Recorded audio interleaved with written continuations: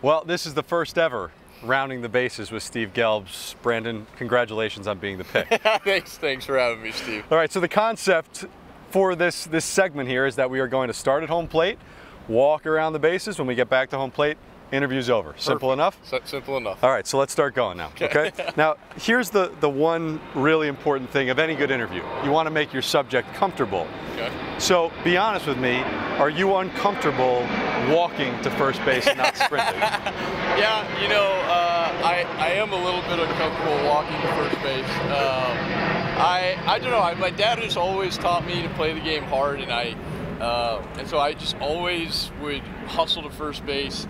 It started as, you know, just playing the game hard, and when you're a kid, you never know if the ball is going to get by the catcher either. So you always run to first base in order to try and, you know, like in case the ball gets by him, maybe you can take second base, especially with speed.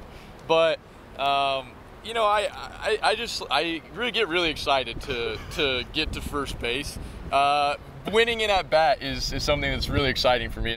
So you talk about that excitement, right? And I think one of the most amazing things about you is that the joy that we've seen from day one with you has not let up at all years and years into the league. Yeah. Why is that? Why have you been able to maintain, when so many people, they come up as one person and for whatever reason, maybe they take it for granted, get a little jaded. Why has that not changed with you? You can get that way in the big leagues. Don't get me wrong. Either one, the atmosphere can change you, how you're treated can change you. But for me, I've always tried to and been able to have experiences that have kept me reminded of just how fortunate I am to be here. And I just try and go back to when I was 12 years old and was just dreaming about being that guy and playing in that stadium, and how fortunate and how awesome I would think that was, and how I wouldn't take any of that for granted if I were to go back into that 12-year-old self. So that's how I've been able to try and keep the youthfulness in me for so long. You have come so far in so many aspects of your game. The one part of your game, I ask you about it every spring, you say you want to work on it, but then it never really seems to happen, is stealing bases. Why, as someone with the speed that you have, why has that never been something that you've been able to kind of get comfortable doing? I can get better at it, but I prioritize, you know what, if I'm on base for these guys, I would rather take my chance of me scoring from first and getting home on a double, and all these guys that hit behind me have that opportunity, than, you know, for me to get thrown out, you know, 50% of the time. Really, every other aspect of your game has come such a long way from the time you were drafted, from the time even you got up to the big leagues. If you were to pick one that you said, I'm most proud, I've come the furthest in that regard, what would it be?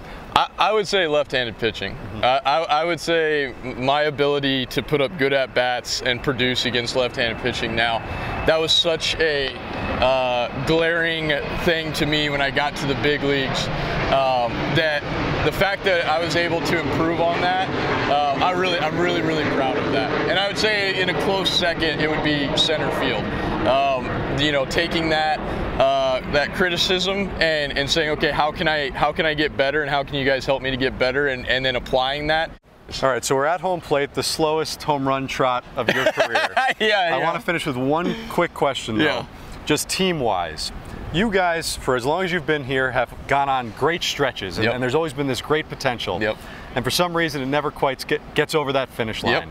Why is this year different? Why do you feel like this team, this manager, it's different here? You know, I would say it goes back to that. It goes back to, you know, the makeup of the team and the makeup of our manager.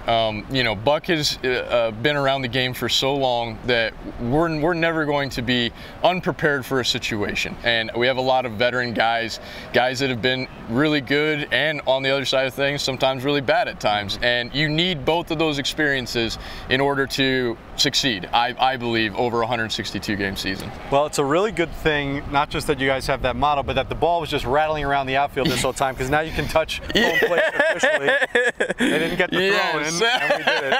Brandon Nimmo, our first ever Rounding the Base with Steve Gelbs. Thank you so much. Thanks for having me, Steve.